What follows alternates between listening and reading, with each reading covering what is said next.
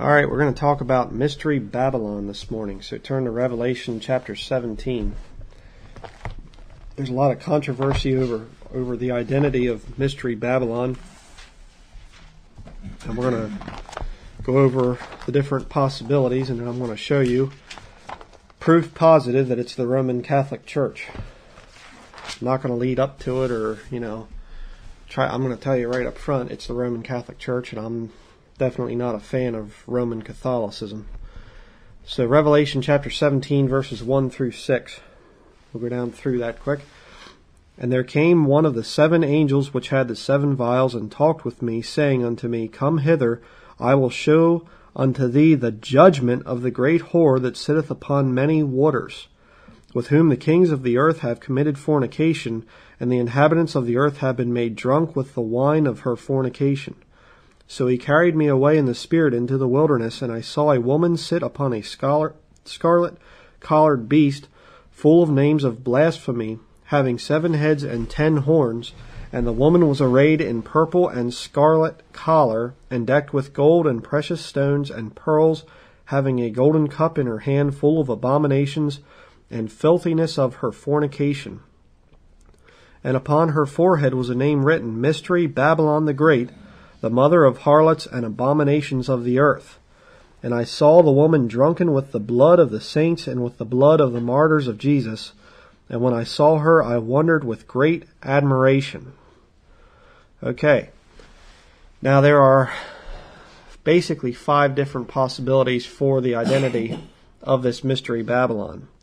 And of course there would be a 6th possibility, and that would be the Catholic interpretation that it's just symbolic, and that it's all the events of Revelation took place in the past, and now we're in this, millennial kingdom that's not really 1,000 years, That's called amillennial belief, and it's the teaching of the Roman Catholic Church because they can't handle the Bible.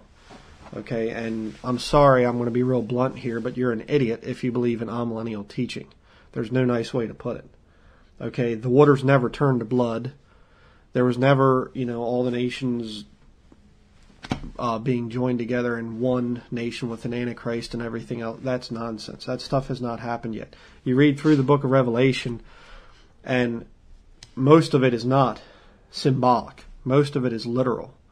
I heard a statement the one time, Revelation's not really hard to understand, it's just hard to believe. And there's a lot of truth to that. The waters being turned to blood and all the living creatures dying. Is there anything at all symbolic about that? No. Is it hard to believe?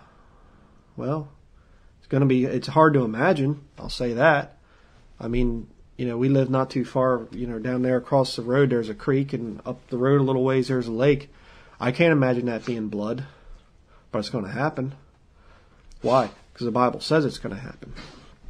Okay, but there are 5 things. We'll just throw out the amillennial thing. That's just nonsense. But then there are 5 possibilities for the fulfillment of this city that's being spoken of there, which is what it is, by the way. It's a city. Number 1, you have actual Babylon, geographic Babylon, which is in Iraq. Okay, that's the first possibility. That's possibility number 1. Number 2 is Jerusalem, Israel. That's what a lot of the anti-Semitic people like Tex Mars, he teaches that. Okay, Mystery Babylon is Jerusalem. Number 3, you have America. That's another one I've heard.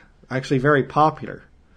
Number 4, and there are some people that do teach this, that it's the Illuminati, which I'll show you why they believe that, why they teach that. But that's another nonsense one. And then, of course, the 5th possibility, which is, I shouldn't say possibility because it's the truth, is the Vatican City in Rome. Okay, that's your one there. That's definitely that one. And I'm going to show you by the end of this study, you're going to be convinced that it is Roman Catholicism that is described here. But now let's look at some points about this city, this Mystery Babylon. Okay, first of all, she is symbolized as a woman. Nearly every verse down through there, verses 1 through 7, it's she, the woman which thou sawest. It's woman, okay? Now, of those 5 possibilities, how many of them are often called a woman? Only one of them. Is geographic Babylon called in Iraq, is that called a woman? No. What about Jerusalem? No. America? No. Well, they say Lady Liberty. Well, that's the Statue of Liberty. But you don't really have America being called or symbolized as a woman. Okay, you have the Statue of Liberty, but that's not America. That's one place in America.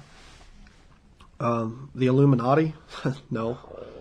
But what about Roman Catholicism? They call Roman Catholicism the Mother Church. Yes, she's described as a woman. Okay, secondly, Revelation 17, verse 18. Look there quick. It says, "And the woman which thou sawest is that great city which reigneth over the kings of the earth." Okay? Now, what about the thing of a city? Is geographic Babylon in Iraq a city? Yes. What about Jerusalem? Yes. How about America? Is America a city? No. The Illuminati? No. Vatican City? Yes. So, there you have that. Okay. Let's just continue down through here. Number 3, the great city reigns over the kings of the earth. We just read about that there. Does geographic Babylon in Iraq reign over the kings of the earth? Hardly. What about Jerusalem? No. Some people try to say that it does. They try to do this Zionism thing, that the Jews control everything. That's nonsense. They don't. You have a lot of the Arabic nations over there that the Jews are not in control of them, and they want to wipe out Israel. So no, Jerusalem does not rule the kings of the earth.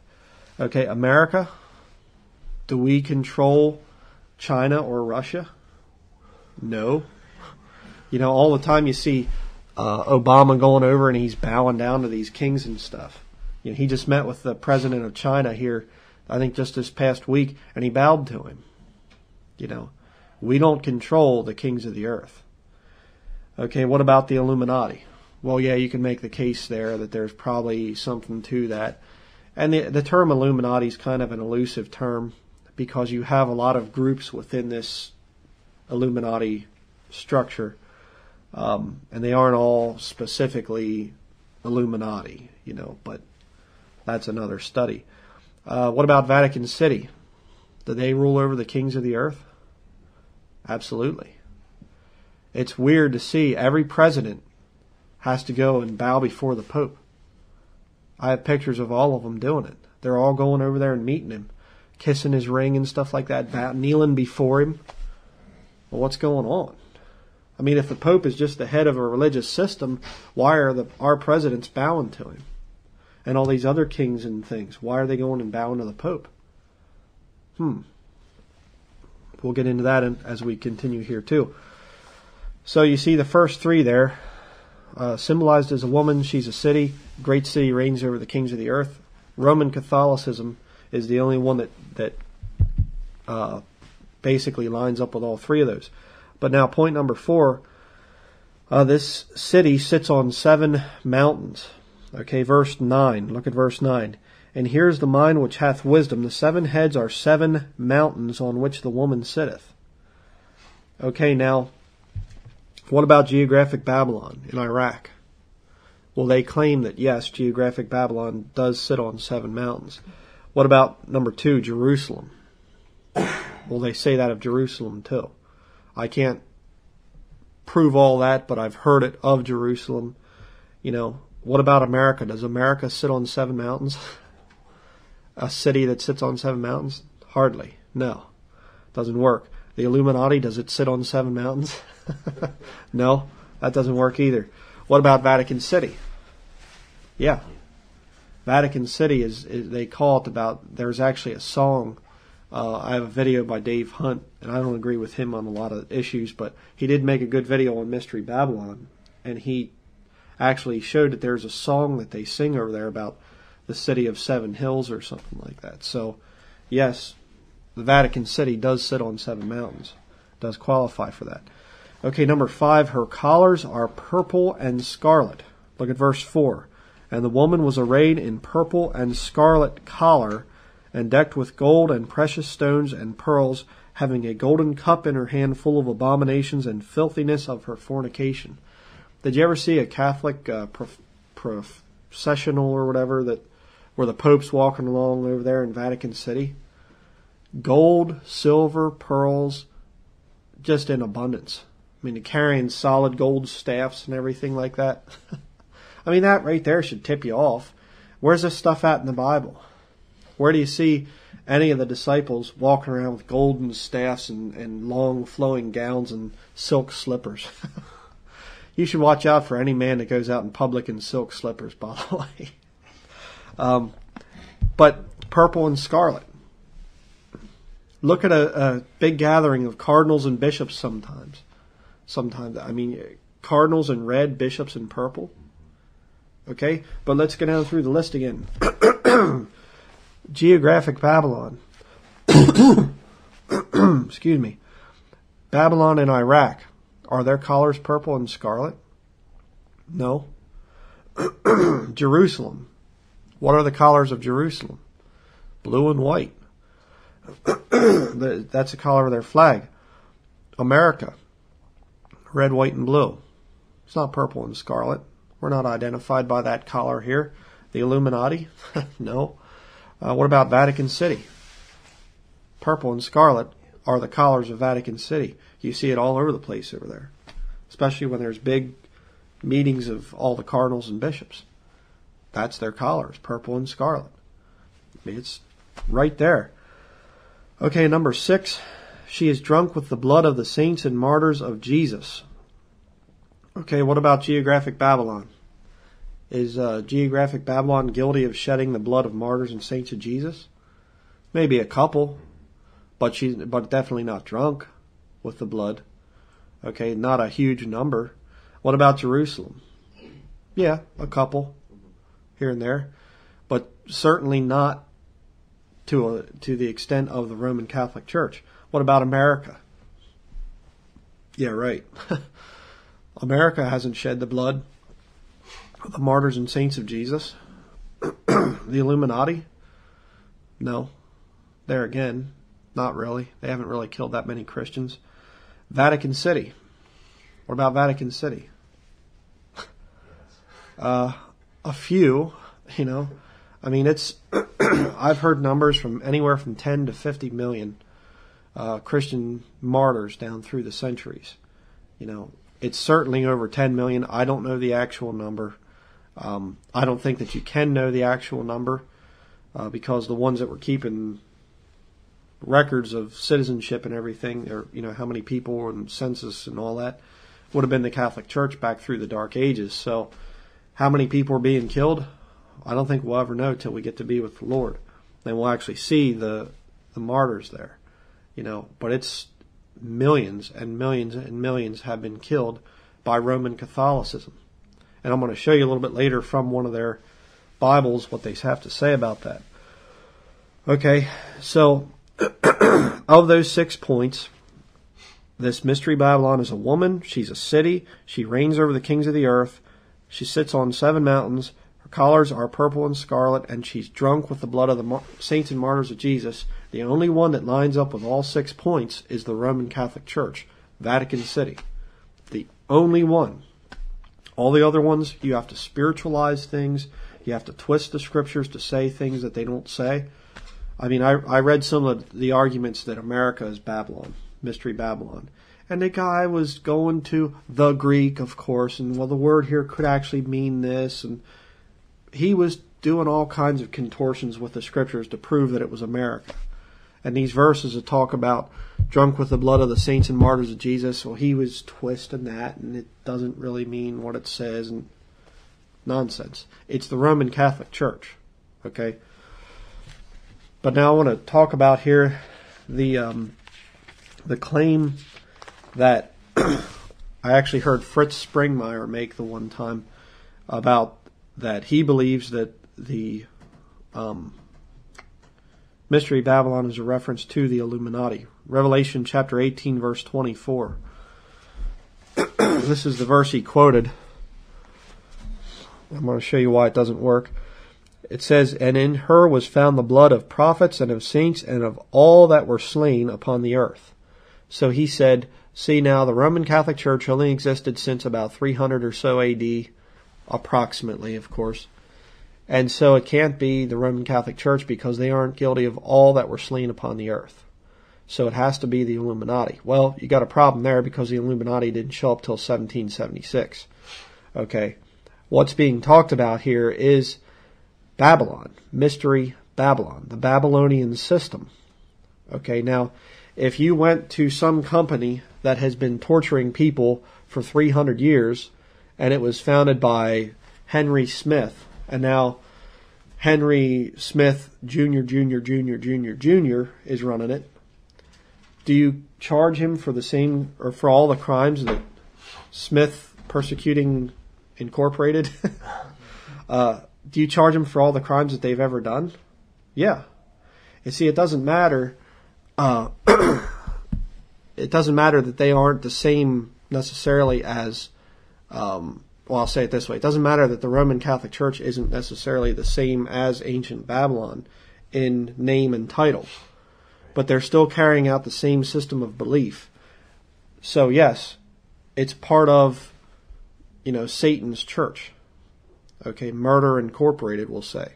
It goes back the whole way back to ancient Babylon, and it comes up to today as the Roman Catholic Church. Now let's turn to Daniel chapter 2, and I'll show you what I mean by that. Daniel chapter 2 in your Old Testament there. Need to excuse my voice here. Daniel chapter 2, verse 31.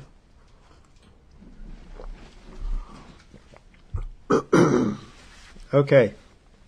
Daniel 2:31 says, "Thou, O king, sawest, and behold, a great image. This great image, whose brightness was excellent, stood before thee, and the form thereof was terrible.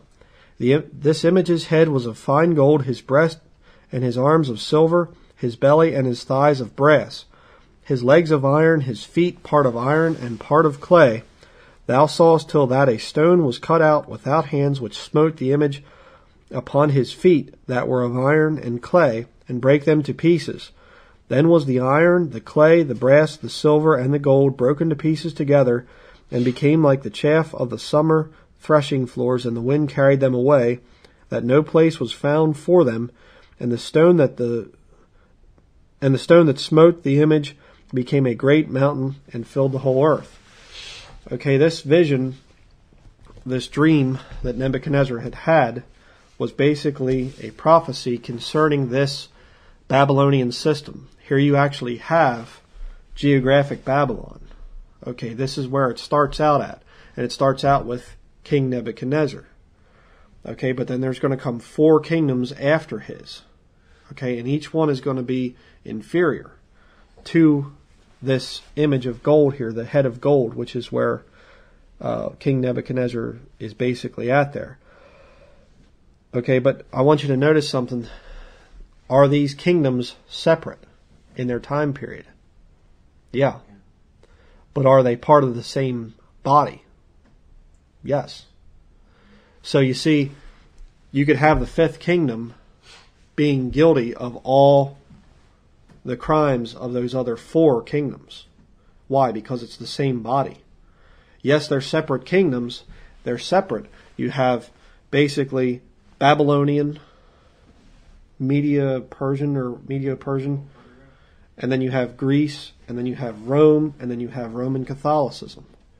Okay, you have that 5th kingdom. Okay, but they're separate, but they're all part of that same body. So you have the 5th kingdom being guilty of the other 4 kingdoms' sins. That's what's going on there. But now look down to verse 40. It says, "And the 4th kingdom shall be strong as iron, for as much as iron breaketh in pieces and subdueth all things, and as iron that breaketh all these shall it break in pieces and bruise." There you have your Roman legions. and they were very tough. Verse 41, and whereas thou sawest the feet and toes part of potter's clay and part of iron, the kingdom shall be divided, but there shall be in it of the strength of the iron, for as much as thou sawest the iron mixed with miry clay. And as the toes of the feet were part of iron and part of clay, so the kingdom shall be partly strong and partly broken. See, okay. And whereas thou sawest iron mixed with miry clay, they shall mingle themselves with the seed of men, but they shall not cleave one to another, even as iron is not mixed with clay. And in the days of these kings shall the God of heaven set up a kingdom which shall never be destroyed, and the kingdom shall not be left to other people, but it shall break in pieces and consume all these kingdoms, and it shall stand forever. Okay, notice it says basically there that the God of heaven is going to set up a kingdom. Okay, it isn't post-millennial that we're going to set up a kingdom here, we're going to bring in the kingdom, and then Jesus shows up at the end, and Christians will destroy the Antichrist and the false prophet in the Roman Catholic Church. The God of heaven is going to destroy it. Read Revelation 19, listen to the other studies. Jesus Christ is the only one who's going to defeat this system. Okay, that's why you can't be anything but premillennial if you're a Bible believer. All right, but you see, the truth is, the iron kingdom, the fourth kingdom, does not completely go away. It changes, it transforms into the feet, which is part iron, part clay. Okay? It's not that the iron, you see, when the gold goes away, it doesn't say, okay, now the gold is going to get mixed in with some of the silver, and then the silver gets mixed in with brass. Each of those kingdoms disappears. The gold goes away, and it's no more gold. Now it becomes silver. Then the silver goes away. But you see, with this iron, the iron doesn't completely go away. And you see, if you study history, you see back in the 4th century, I'll say it that way, back in the 4th century, you see the Roman Empire basically crumbling. The Western Empire falls apart, goes away. But then the other part of the Roman Empire merges and changes into the Roman Catholic Church. All right? But now I just want to look at something here. So you have the Roman aspect of this fifth kingdom, the iron. But what about this clay? What is clay a type of in the Bible? Go to Isaiah chapter 45. Go back a couple books, a bunch of chapters. Isaiah chapter 45, verse 9.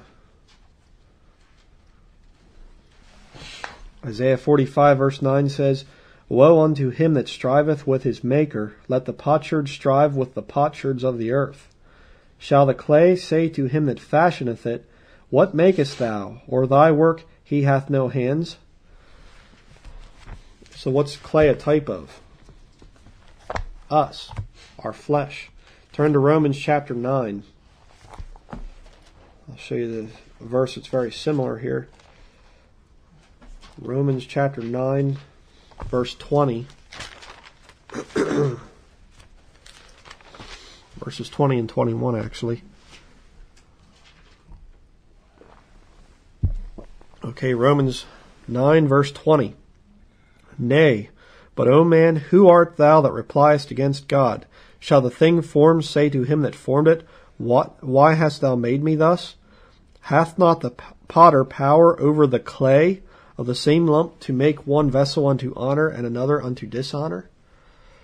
So you see there that clay is a type of our flesh. And you don't really have a right to complain to God. Okay? You don't have a right to say, why'd you make me this way? Well, no, don't do that. So, but I just want to prove the point there that clay is a type in the Bible of our flesh. So, what do you have? You have this kingdom of iron and of clay. The iron is very clearly the Roman Empire. The clay is flesh. So that's your mixture there of the fifth kingdom. It's Roman and then flesh.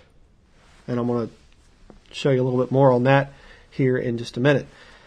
Turn to Revelation, go back to Revelation chapter 17. I'm going to show you something interesting here. It's weird because a lot of times you'll see this thing of a lost person will actually make a statement totally ignorant of what the Scripture says, and they actually confirm the King James Bible by their statement, and they don't even know it. And I'm going to read an article from a Catholic website here in just a minute or two, but it says, Revelation chapter 17, verse 1, "And there came one of the 7 angels which had the 7 vials, and talked with me, saying unto me, Come hither, I will show unto thee the judgment of the great whore that sitteth upon many waters." Okay, what are these waters? Verse 15, "And he saith unto me, The waters which thou sawest, where the whore sitteth, are peoples and multitudes and nations and tongues." So the great whore sits upon many waters, and these waters are people. Okay, what are people? They're flesh. So this woman, this Roman system, is going to have a lot of flesh under her control. And guess what? Guess which church is the biggest of all on this earth? Which church has the most members? Roman Catholicism. 1.1 billion members worldwide. The biggest of all churches. The second biggest is the Islam, which is like 940 million. Okay? Don't try to compete, by the way, if you're a Bible believer. We're never going to be in the running for the biggest church. So, in spite of what some of the brethren try, with their big church buildings, not going to work. But here I got on this website, fallibleblogma.com. The guy's a Catholic, and he has a thing in here about, there are about 1.1 billion Roman Catholics. Now listen to what he says here in this paragraph. And, this guy, he couldn't turn to this verse, to the Revelation 17, verse 1 and 15. He couldn't turn to him to save his life probably, but he says here, "So if you are ever unsure about the number of Catholics in the world or their influence, just remember that the Catholic Church is an ocean in a world full of ponds and puddles, just as we would hope Christ's church would be." So in other words, if Jesus had a church, it would be the biggest one. Wrong. Broad is the road that leads to destruction, and many there be which go in thereat. But see, a Catholic looks at things through the flesh. And by the way, there in Revelation 17, I thought it was interesting.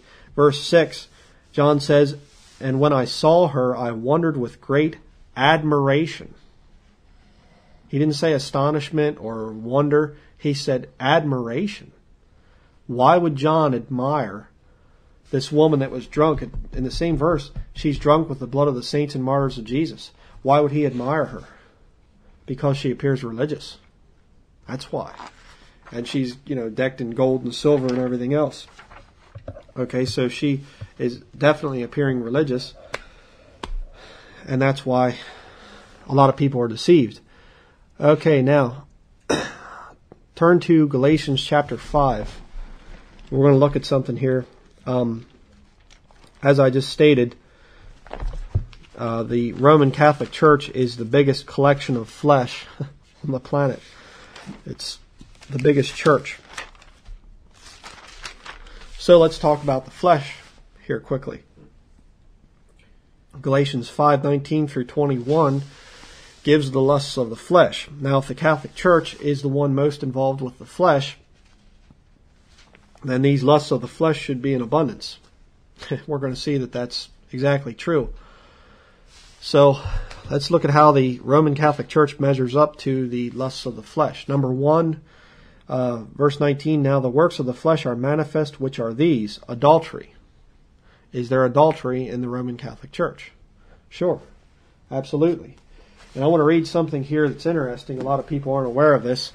Here I have the New St. Joseph Baltimore Catechism on page, where are we at? 139 here. 139. It says, "A Catholic who is married by a justice of the peace or a Protestant minister is really not married at all, but simply living in sin. If a Catholic is quote-unquote married in this way, it is hypocrisy and a mockery of God. God puts no bond of marriage around such a couple, as he does around couples who are married by a priest. When a Catholic is married at a civil or non-Catholic ceremony, other Catholics are not allowed to be present, or even to send gifts or show any approval, since this is not a real marriage, but simply a terrible agreement to live together in sin. If the marriage takes place at a religious ceremony, the Catholic party is excommunicated. To have this sin forgiven, the couple must be married by a priest or separate from each other. Now, I'm not going to keep reading here, but it goes on to say that if you are a Catholic and you've been ignorant and you married a Protestant, you should immediately divorce them and leave them. Which is very interesting because 1 Corinthians 7:12 through 14 says, But to the rest speak I, not the Lord. If any brother hath a wife that believeth not, and she be pleased to dwell with him, let him not put her away. And the woman which hath an husband that believeth not, and if he be pleased to dwell with her, let her not leave him. For the unbelieving husband is sanctified by the wife, and the unbelieving wife is sanctified by the husband. Else were your children unclean, but now are they holy. So the Catholic Catechism goes directly against the Scriptures. Okay?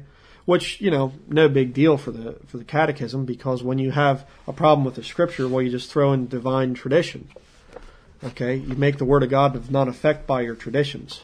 See, this is the wicked church here. If you've been deceived into thinking that Catholicism is another branch of Christianity, you better repent of that quick. They're not. Okay? This is the devil's church. So, there is certainly adultery in the Catholic Church. You have, divorces, I'm sure, going on quite a bit. But then also you actually have the Catholic Church teaching that you should leave, you should divorce on unscriptural grounds. Okay, so yes, there is adultery. Okay, what about number 2 there? Adultery, fornication. Is there fornication in the Catholic Church? Probably 1 or 2 times a second. Yeah, there's plenty of fornication in the Catholic Church. This book here, I'm not going to read it for sake of time, the thing about it, but this is a book, 50 Years in the Church of Rome. Very, very good book. Charles Chiniquy, I think is how you say that. This is written back in the 1800s, the mid-1800s. This guy was a friend of Abraham Lincoln. Jack Chick has some good stuff on him. And he told of an example where a bishop came to him and did a confession to him, and he admitted that he had had over 75 acts of fornication with women, different women. 75 in the mid-1800s.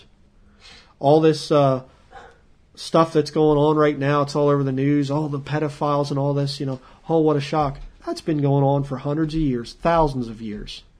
Okay, and in the future here, I don't know if it'll be next week or not. I don't know if I'll have it done till then. But I want to talk about some of the doctrines and the teachings of Roman Catholicism, one of which being this thing of auricular confession. Okay, and that thing dates back to Babylon. And what you do is you take a single man and you tell him he's not allowed to get married. So the Bible commands there again, 1 Corinthians 7, it's better to marry than to burn. Okay, and if you have a need there, it's perfectly fine and acceptable for you to get married. But the Catholic Church goes against that for a very simple reason. Because it makes a system of blackmail. Okay? First you have the single priest that has no ability to take care of needs because he can't get married. And then you have him sitting in a confessional box, and he is required to ask about the personal, not only what a woman is doing. Even if she's married, she has to tell him everything about her and her husband's intimate relationships. That's a fact. But she also has to tell him her thoughts. Everything has to be confessed, or her sins cannot be forgiven. So here you got this single priest in there, and he's not saved, so the Holy Spirit's not even there to help him. And now he's got to listen to all this stuff coming from these people who aren't saved either. Well, it's a recipe for disaster. And that's the intent. Because once you get people who are compromised, who are doing things that are sinful and wicked, then you can hold that over them and say, you're going to do what I tell you to do, or I'm going to reveal this stuff. See? And it's getting to such a point now where so many little kids are being just molested, and I mean, it's a terrible thing. Now they're starting to come out and actually admit to what's going on. And you have Catholics right now that will defend everything that the Catholic Church is doing. Okay? They are that wicked and that brainwashed that they will defend what Roman Catholicism is doing. The Pope could go into their family and rape the wife and molest the kids right in front of them, and they'd still defend him. See? And you tell me that's another branch of Christianity? Nonsense. No, that's Satanism. All right, that is the devil's church. But let's continue on here. Galatians chapter 5, you have adultery, fornication, uncleanness. I don't think we need to show any examples of that. There's plenty of uncleanness in the Catholic Church. Lasciviousness. Now, what is lasciviousness? That means, if you look it up in Webster's 1828 dictionary, it says looseness, irregular indulgence of animal desires, wantonness, lustfulness. Okay? Now, not only do you have, I want to say this too, not only do you have that among the Catholic clergy, the priests and things, not only are they lascivious, but you also have it among the Catholic people. The Catholic people are very much, partiers, drunkards, everything else. Okay, let's continue here. Idolatry is the next one. No, not the Catholic Church. There's no idolatry in the Catholic Church. Yeah, right. They're the ones that have more idols, basically, than anybody other than maybe the Hindus. Okay, but there again, you see the Catholic Pope going and meeting with the leaders of Hinduism. I've seen a picture of a priest of Shiva or something, this woman coming up and giving the mark of Shiva on the forehead of the Pope, Pope John Paul II. I have a picture like that in my files. They're all the same crew. That's the whole thing. And it's kind of funny too because, I know a radical pre-Vatican II Catholic and they try to stick by the old ways of Catholicism and everything. They don't go along with the ecumenical movement. Well, you have to understand that the Catholic Church is about getting control of all the flesh out there. They don't care about loyalty to Jesus Christ. Not at all. That's what they portray to the people. But there was actually one of the popes, I don't remember which one it was, but he said how profitable the fable of Christ has been to us. See, that's the true philosophy of Catholicism. They're in it for the money. They're in it for the control. They're not worshipers of Jesus Christ. They only use the terminology to deceive people. But let's continue here. Okay, you have verse 20 there. Idolatry, witchcraft. What about witchcraft? Oh, the Catholic Church wouldn't be involved in that, would they? Well, actually, if you look at St. Peter's Basilica in Rome, there's a thing in witchcraft called the Eightfold Path of Enlightenment. It's a circle, and it has 8 spokes, so to speak, in it. Now, the biggest one of those in the world is St. Peter's Basilica. It's the biggest Eightfold Path of Enlightenment. And back through the Dark Ages, they would kill witches a lot of times, and people say, well, see, then they're not for witchcraft. No, that was just eliminating competition, is what it was. Okay? Roman Catholicism is very much friendly with witchcraft. All right? Number 7 here, hatred. What about hatred? Well, ask a Catholic, a really fanatical one, sometime, what do you think about Martin Luther or Oliver Cromwell or some Protestants? You get to see hatred firsthand. But in case you don't believe, in Catholic hatred of real Christians, I want to go here. I have here an original reprint of a 1610 Jesuit Dewey Reams Bible. So we're going to go back. I was doing some research here and I found this and I just couldn't believe it. They're footnotes on Revelation chapter 17. And it says here, the Protestants foolishly expound it to Rome, speaking of the blood of the martyrs and saints of Jesus. They're trying to refute the thing of the Protestants saying, you people are killing Christians. Okay, and this is written back in 1610. So this is back when they were still killing Christians. But it says, the Protestants foolishly expounded to Rome for that there they put heretics to death and allow of their punishment in other countries. But their blood is not called the blood of saints, no more than the blood of thieves, man-killers, and other malefactors, for the shedding of which, by order of justice, no commonwealth shall answer. Think of that. In other words, you want to kill a Protestant? Well, it's the same as killing a thief or a murderer or whatever. Just kill them. You won't have to answer for it. That's what they're teaching.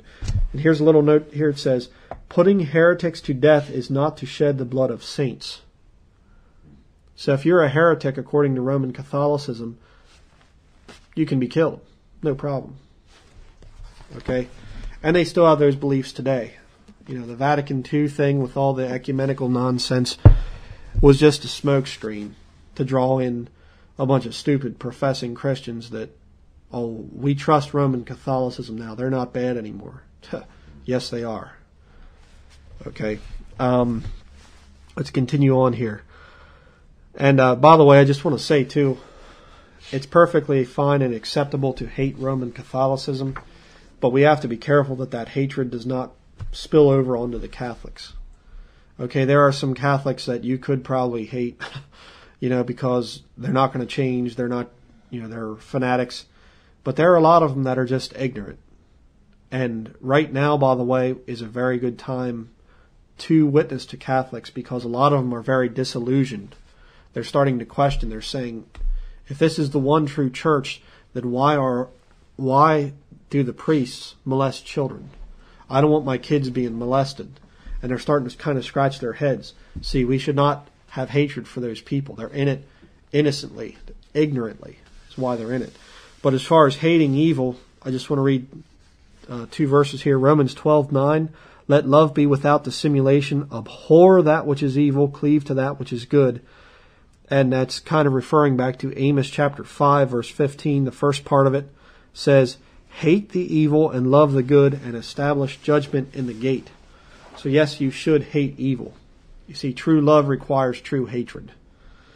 But, as I said, don't let that hatred spill over onto the Catholic people themselves. Okay, number 8.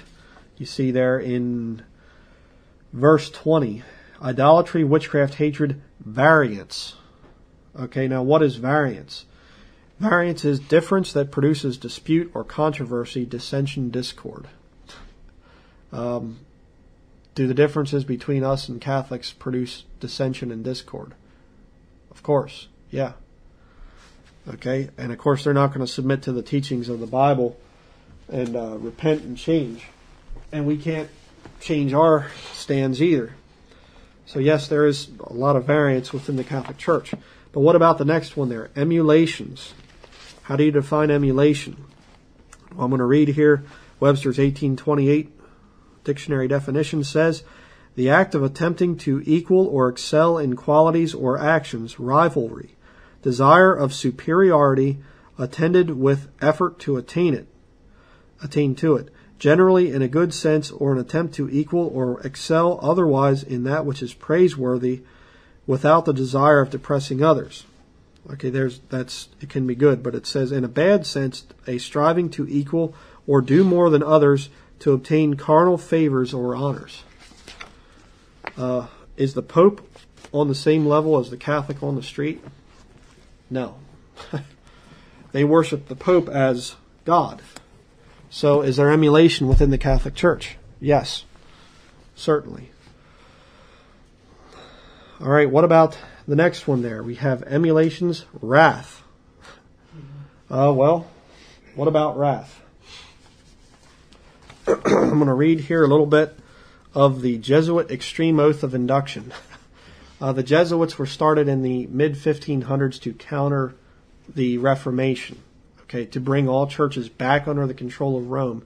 And by the way, we are in the final stages of that, where all the big denominations are now under Roman Catholic control. That's why you shouldn't be part of a denomination, by the way. That's why we call ourselves Bible believers.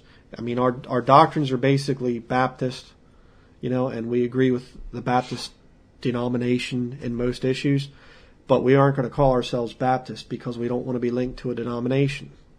It's not a sin necessarily, but we are Bible believers. That's what we are. Okay?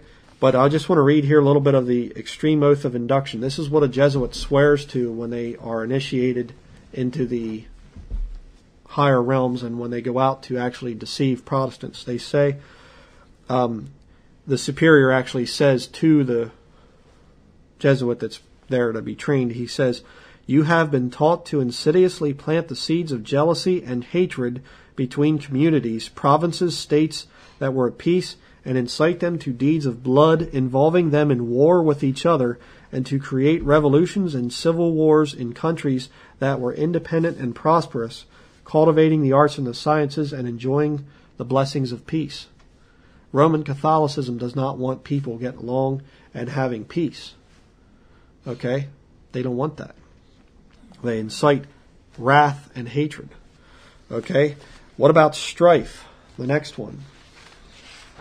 Well, I'm going to read further down here in the extreme oath of induction for the Jesuits. It says, "I furthermore promise," this is what a Jesuit has to swear, "I furthermore promise and declare that I will, when opportunity present, make and wage relentless war, secretly or openly, against all heretics, Protestants and liberals, as I am directed to do, to extirpate and exterminate them from the face of the whole earth, and that I will spare neither age, sex, or condition, and that I will hang, waste, boil, flay, strangle, and bury alive these infamous heretics, rip up the stomachs and wombs of their women, and crush their infants' heads against the walls, in order to annihilate forever their execrable race. That when the same cannot be done openly, I will secretly use the poisoned cup, the strangulating cord, the steel of the poniard, or the leaden bullet, regardless of the honor, rank, dignity, or authority of the person or persons, whatever may be their condition in life, either public or private, as I at any time may be directed so to do by any agent of the Pope or superior of the Brotherhood of the Holy Faith of the Society of Jesus." Good Christian love there, brother. I'll tell you what. You can just feel the love, you read through it. But you see, that's what they do. Okay, you talk about strife. They're saying, don't let anybody get along. Kill them if you can. Assassinate them. Murder them. And that's what the Jesuits have done. And their killing and murdering here in America has been mostly through the Bible colleges. They've killed and murdered Christians' faith in the King James Bible. And they're getting Christians to think well of the Catholic Church, which is just disgusting. Okay, let's continue on here. Seditions is the next one. Okay, a sedition is a rebellious uprising against authority. Well, obviously the Jesuits there. And, people say, you ask the average modern day fundamentalist Christian, what are you worried most about? Oh, those Islamic terrorists, Al-Qaeda and stuff like this. I'm not worried about them. Islam does not scare me one bit, to be honest with you. I'm not really worried about Islam. The Jesuits, yeah.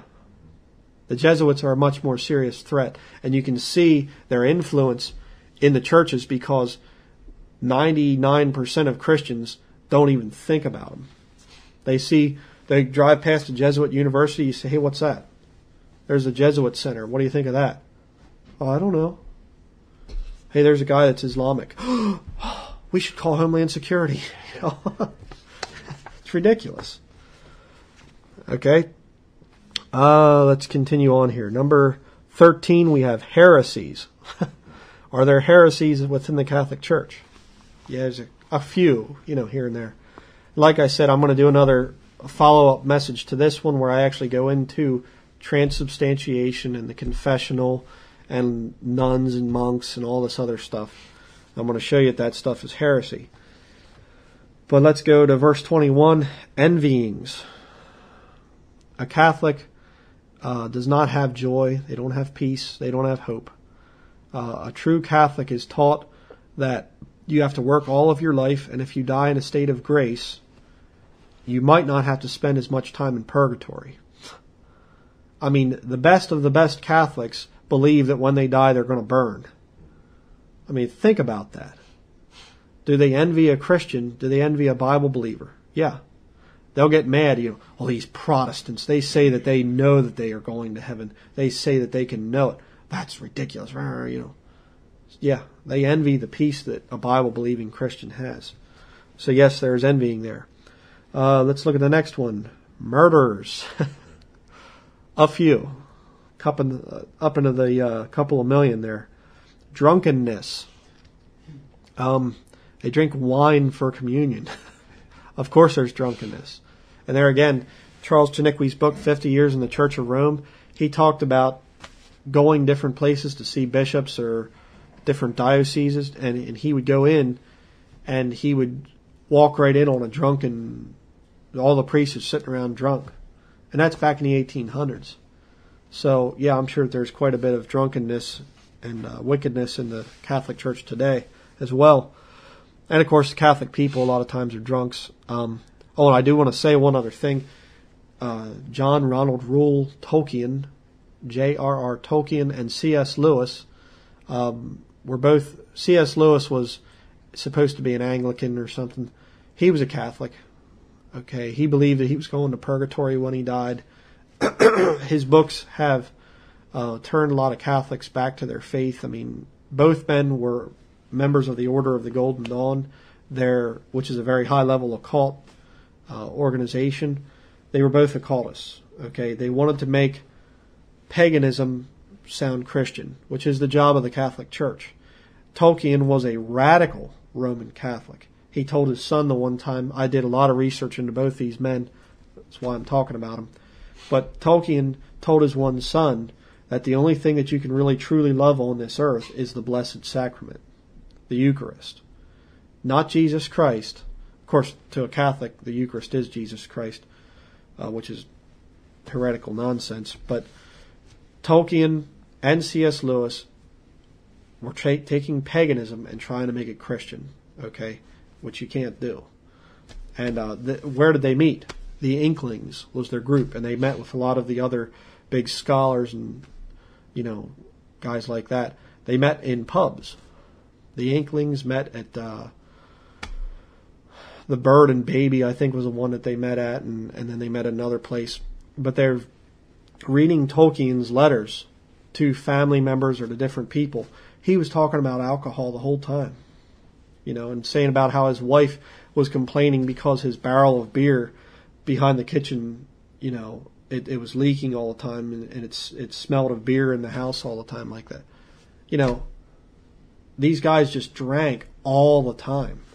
And Tolkien, when he got up in years, he was complaining because his doctor told him he couldn't drink for a little while. These guys were drunkards. Big time. There are stories of where Tolkien went into the Bird and Baby, into the pub, and C.S. Lewis being drunk and being obnoxious and everything. So don't fall for the Chronicles of Narnia or the Lord of the Rings thing. It's purely pagan. Wish I could say a lot more on that, but that would take me in another direction. But let's look at the last one here, revelings. Okay, what is a reveling? Well, it's basically partying. Wild, insane partying. And I have here a book by a demented pagan named Brian McLaren. He's one of the leaders of the Emergent Church. And I have him in my new video. This book, actually, it says, Why I Am a Missional Evangelical Post-Protestant. And he goes on to say, Catholic, Unfinished Christian. Guy's warped. He has a whole bunch of things here. But I want to just read something he says about the Catholics, why he's a Catholic. He has a bunch of reasons here, and he says, Catholics know how to party. That's one of his reasons why he calls himself a Catholic, because they know how to party. He says, but on the other hand, can you imagine Lutherans or Presbyterians or Baptists creating Mardi Gras? No, I can't. But, this is a good thing. Mardi Gras is a good thing, created by Catholics. So, whatever. Don't fall for the emergent church movement. It's very, very wicked. It's of the devil. But let's continue on here. Notice there in verse 21 it says, of the which I tell you before, as I have also told you in time past, that they which do such things shall not inherit the kingdom of God. All of those things, all of those wicked lusts of the flesh are in abundance within the Catholic Church. It's not another form of Christianity. But now let's go back to Daniel chapter 2.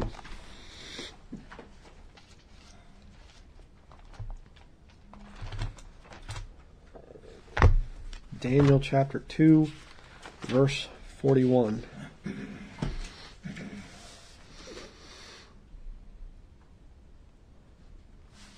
It says there, "And whereas thou sawest the feet and toes part of potter's clay, and part of iron, the kingdom shall be divided, but there shall be in it of the strength of the iron, for as much as thou sawest the iron mixed with miry clay.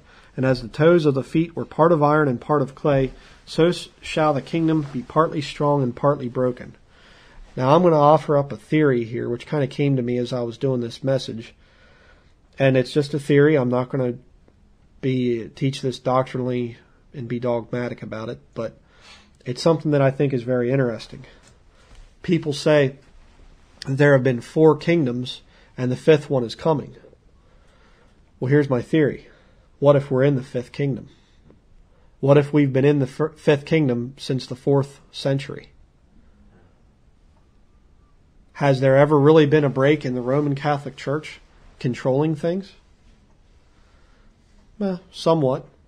I mean, they pretty much controlled everything with an iron fist, literally iron, up until the Protestant Reformation. But since then, have they lost complete control? Absolutely not. Who really is running things right now? I would say Rome. I mean, America is doing things and we're going out and imperialism and all this stuff. Yeah, but our president bows to the Pope. And the Pope says, I want you to do this and I want you to do that, I think Roman Catholicism is still calling the shots. So, like I said, I'm not going to be dogmatic about it, but I do believe that there's a possibility that we are in that 5th kingdom. And that doesn't mean that we're in the tribulation or anything. No. It just means that the 5th kingdom is there and ruling things, but the full manifestation of that kingdom is going to be in the tribulation. Okay? But I don't think that kingdom is just going to last for 7 years. I think that it's been here since about the 4th century. I just wanted to say that. But, by the way, I just want to say something else here. I want to make another point before we continue on here. The word Catholic. What is the word Catholic? Well, there's a Greek word, Katholikos, or something like this. And that's what, there was an early church father, and he used the term. So now this thing has been taught now for a long time that the early Christians called themselves Catholic. All because one church father said Katholikos, used a Greek word. So then all the early Christians called themselves Catholic. Well, no, I don't believe that. I don't believe that for 1 minute. And you can see this thing being taught in our Bible colleges today. I believe it's because of Jesuit influence. Okay, you have early Christian groups like the Waldensians and the Albigensians, the Donatists, the Paulicians. There's no record of those people all ever calling themselves Catholic. Okay, it's not a Bible word. Well, what's it mean? It means universal. Okay, now think of the true meaning of the word universal. Does the Catholic Church, the Roman Catholic Church, are they trying to bring all religions together? Yeah. They are the universal church. Okay? Universal. The ones that control the most flesh. So now think about this, the feet there. Part iron, part clay. Roman Catholic. I mean, it works out perfectly. Universal. The majority of people. There's your clay. So you have Roman Catholic. I mean, it's right there. The iron, the clay. Roman Catholic. So, is the 5th kingdom here? Yeah, I think it is. Okay, and now it's going to be fully manifest in the future. They are taking over. But I want to show you something else which is interesting here very quickly. Daniel chapter 3, verse 1. Nebuchadnezzar the king made an image of gold, whose height was 80 cubits, and the breadth thereof 6 cubits. He set it up in the plain of Dura in the province of Babylon. And then it goes on to say about that he made a decree that whenever the rock band started playing, that everybody was to bow down and worship it. I mean, you look at the instruments that are listed there, by the way, that was probably a pretty, rocky sounding music that was being played. But the point is there, what is this image? Now, you ask the average Christian, they're going to tell you it's a statue of Nebuchadnezzar. But my contention is, it's not a statue. Nowhere in Daniel chapter 3, you look down through the whole thing, we're not going to go over it, but you read Daniel chapter 3 sometime and show me any place where it says the statue of gold. It doesn't. It says the image of gold. Okay? It never says statue. And look at the measurements of this thing. You have, the height is 60 cubits. What's a score in the Bible? 20. So 60 is 60. Okay? 60. And the breadth thereof 6 cubits. That was a little bit of gold there. Essentially, a cubit, if you work it out, you're talking about approximately 8.7 feet in diameter at the base and 87.45 feet high. So basically, we'll round it off to make it easy, 9 feet wide, 90 feet high. Now, figure that thing out. Would it make sense to have a statue of a man that is 10 times the height as it is wide? No. That's not the scale that you would make a man to. And you could say, well, there was a base and then the guy up on top. I don't know about that. And not only that, but you make a statue that's that high, an image, I should say, an image that's that high. You get a major wind coming up. I mean, here, I'm wider up here than I am down at my feet. Well, guess what happens? You have an image, a statue. If it was a statue of Nebuchadnezzar, that thing couldn't take the wind.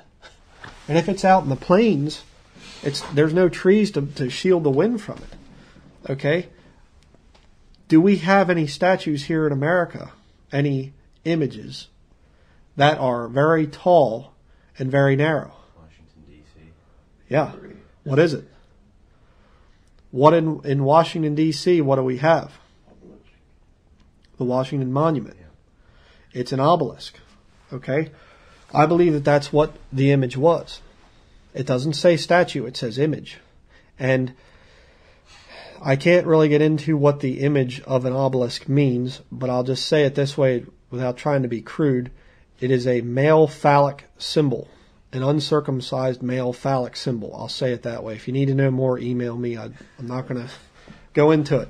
But the ancient worshippers of Baal worshipped the male phallic symbol. Okay? That's why they've always been perverts, because that is the center of their worship structure. Okay? And that's why the Hebrews, for them to bow down to an uncircumcised image, would have been absolute, totally out of the question. It would have been blasphemy. Okay? It would have been bad enough bowing down to a man, but bowing down to a phallic symbol like that, no way. They wouldn't have done it. I'm not going to bow down to something like that. Okay, but this symbol has been around for thousands of years. And you know what's interesting about it? Take a look at St. Peter's Basilica sometime. Right in the center of the Eightfold Path of Enlightenment, right in the center of it, is an obelisk from Egypt. And I actually asked some Catholics one time online, we were back and forth, and I asked them, I said, why would the Pope, if the Pope is a Christian, why would he ship an obelisk, a known occult symbol, why would he ship it from Egypt? An ancient Egyptian obelisk. What's going on there? No answer. How could you answer it? I mean, can't they make one there in Rome? Why ship one from Egypt? Doesn't make any sense. Unless it's that long line of Babylonian pagans, the priests of Baal, which is what a Catholic really, truly is. But you see, there again, you have the image of Baal, you have this image of gold being set up by Nebuchadnezzar, and the fifth kingdom sets up the same image, right in the middle of where all those people gather. You look at pictures of the Easter celebration, people covering that whole area, all around the obelisk. Okay? It's right there. It's right in front of you. Ancient Babylon is not gone and no more. It's alive and well today in the Roman Catholic Church. They are Mystery Babylon. I mean, you can't make a case for any of the other ones. It's not America. It's not Jerusalem. It's not Iraq. It's not the Illuminati. It's Roman Catholicism. It's plain and simple.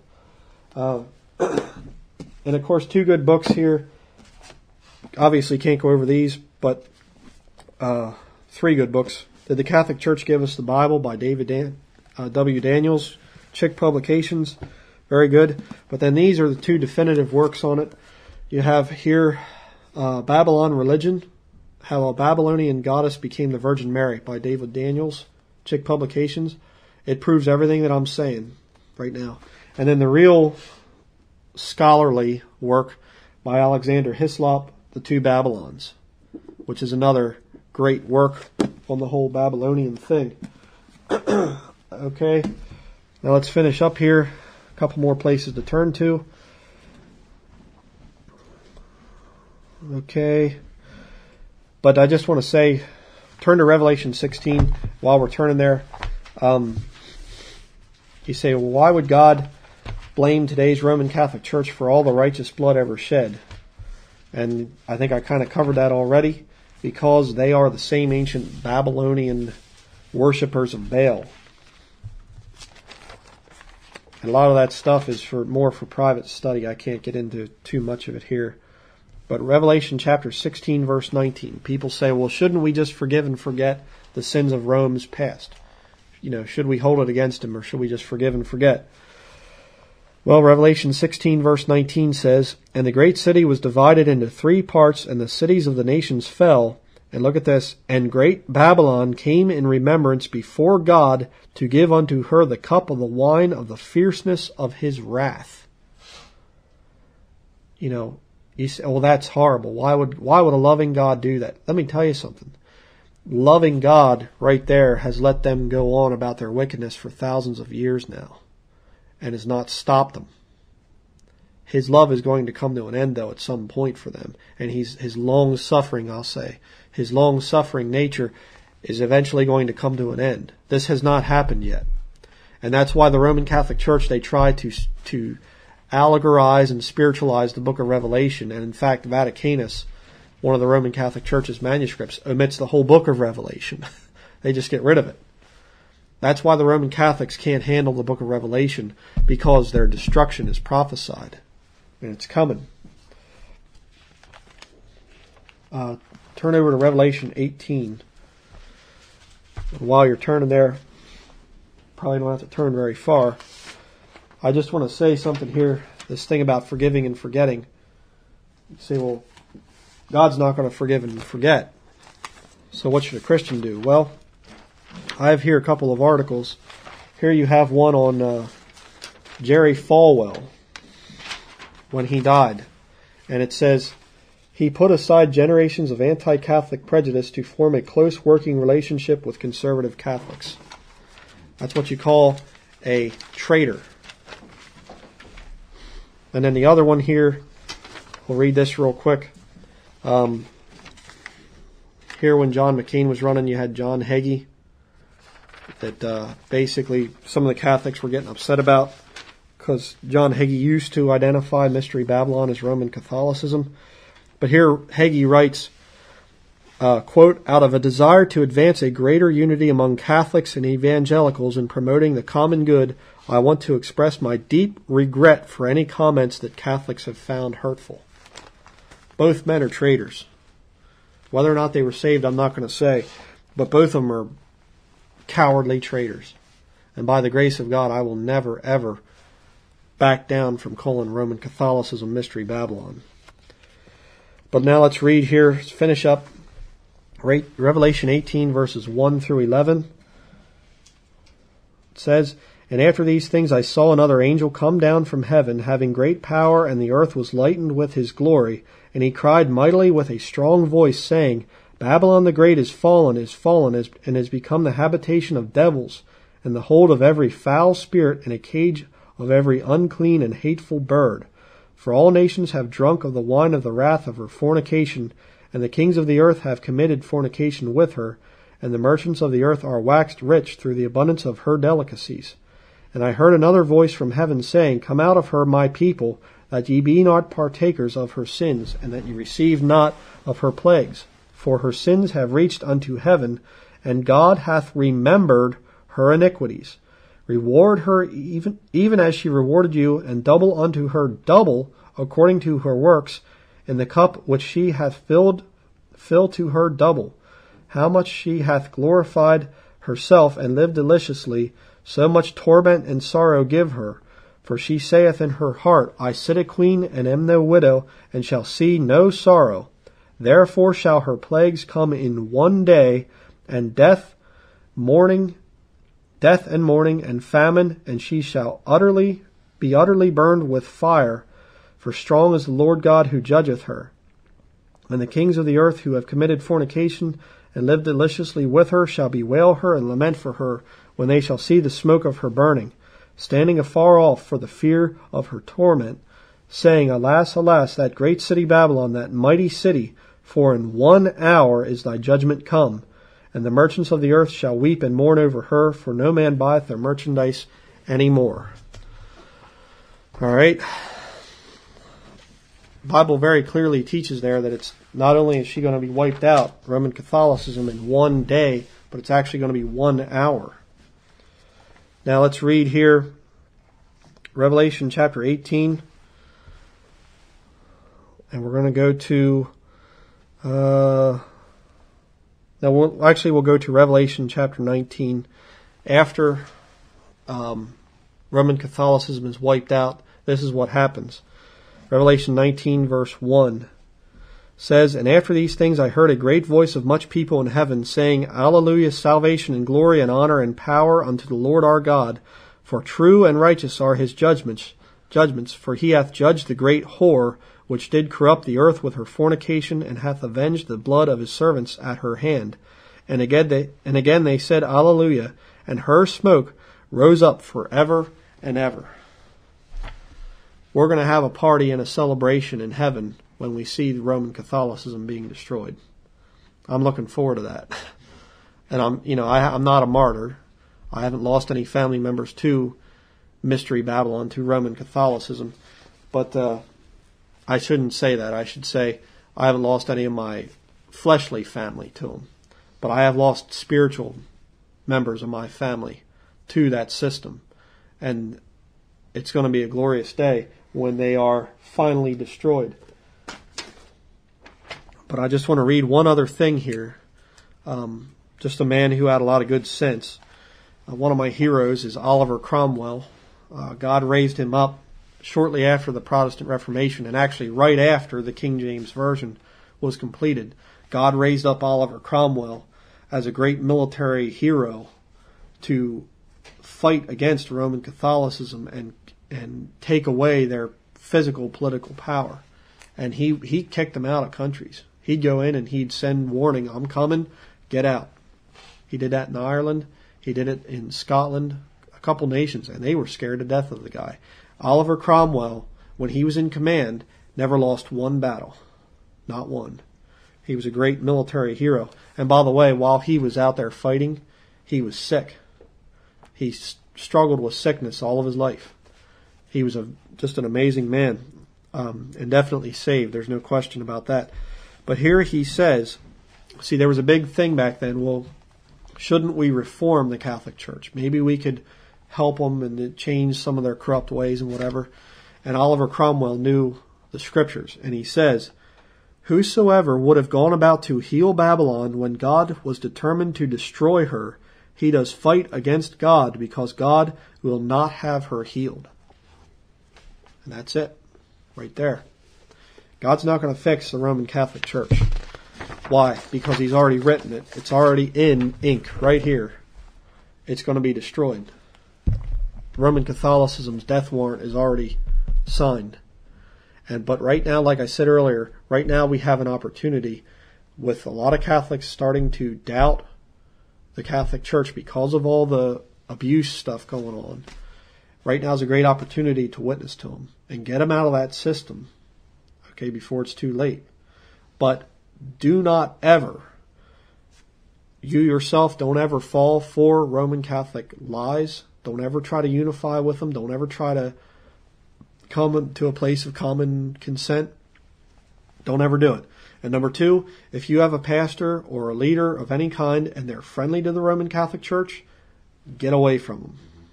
Get as far away from them as you can. I don't care how quote-unquote godly they are or spiritual they are. If they say that the Roman Catholic Church is okay and don't talk about the crimes of the past and don't talk about the Jesuits, they are crooked. They're corrupt. So I guess that's it for this morning. Thank you for listening. Let the elders that rule well be counted worthy of double honor, especially they who labor in the word and doctrine. For the Scripture saith, Thou shalt not muzzle the ox that treadeth out the corn, and the laborer is worthy of his reward. If these sermons or videos have been a blessing to you, please help us to continue this work by supporting this ministry. You can send a check payable to Brian Denlinger to King James Video Ministries, P.O. Box 300, Bradford, PA 16701. Or you can donate online through PayPal at our website www.KingJamesVideoMinistries.com. Thank you, and may the Lord Jesus Christ bless you.